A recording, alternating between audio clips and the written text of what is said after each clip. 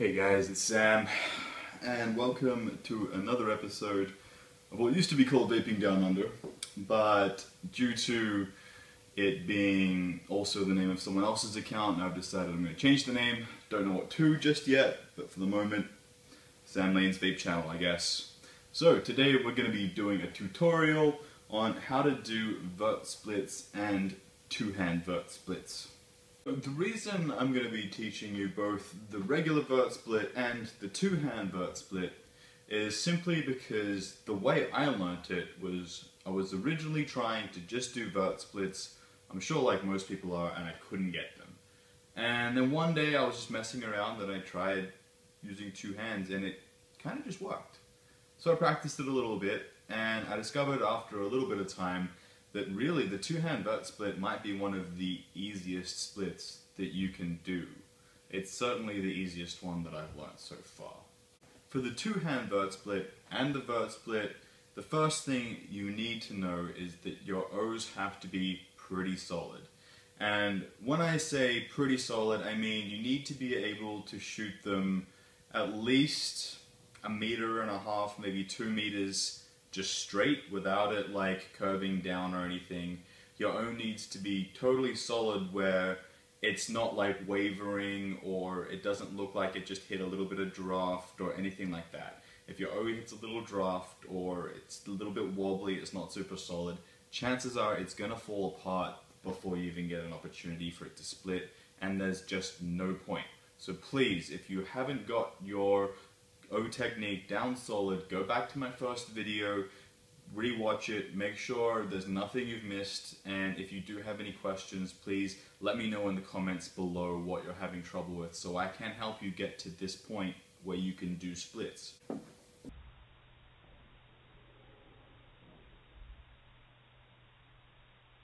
First of all, two-hand vert split. It's pretty simple when you want your O to be honestly roughly about the same size as your face, frankly, so not too small, not too big, and if you get it too small it's going to end up like this.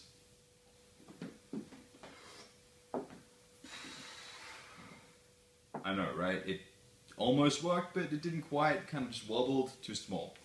That's, unfortunately, you need a certain amount of O for it to actually split off, okay? So about medium size O is going to be your best bet. You want to get to it relatively quickly, so pop your O, follow it, and pop the split almost straight away. Like, it doesn't have to be super quick, but relatively quickly after you've caught and pushed it, come in, split it, get away with it, because you want a certain amount of speed for your O's. Two hands or not, doesn't matter, you know. So once you've got your solid O, it's in front of you, you're pushing it. I would recommend pushing it with two hands for this because you're going to end up using two hands anyway, and it's an easier way to generally get slightly bigger O's. And then I like to treat it as if I come in with my hands kind of flat and then peel it back, as if I'm opening a bag or something, you know. You just kind of come in to the top of the O, so you're pushing it, top of the O, just peel it back, and you don't actually have to push it too hard, pull it too far, you just kind of like that, and it'll kind of flatten out a little bit.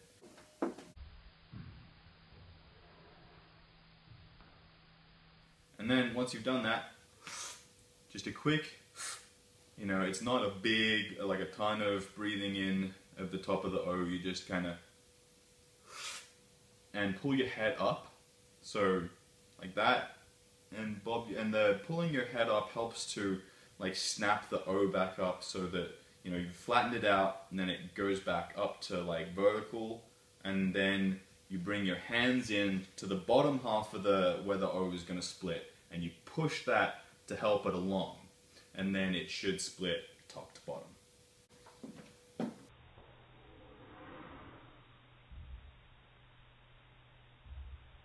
And for the regular vert split, it's really quite similar to the two-hand vert split. Once you've got the two hands down and you can get that split happening, you'll find it much easier that when you get to doing a regular split, it'll sort of make more sense, you know? So when you do get that, you know, you want that regular vert split, no hands, nothing.